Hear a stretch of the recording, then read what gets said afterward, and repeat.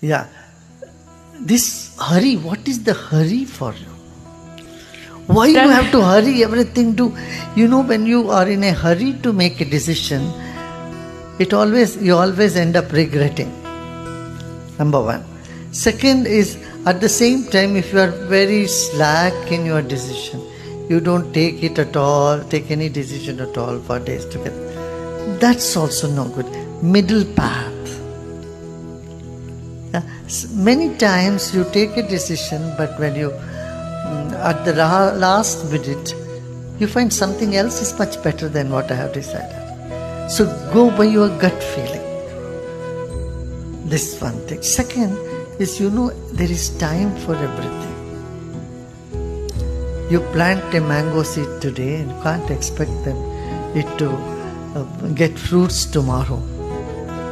But you put moong dal, next 2 days you will get the sprouts.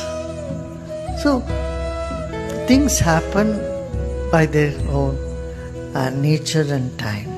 You put your effort and relax. That's very important.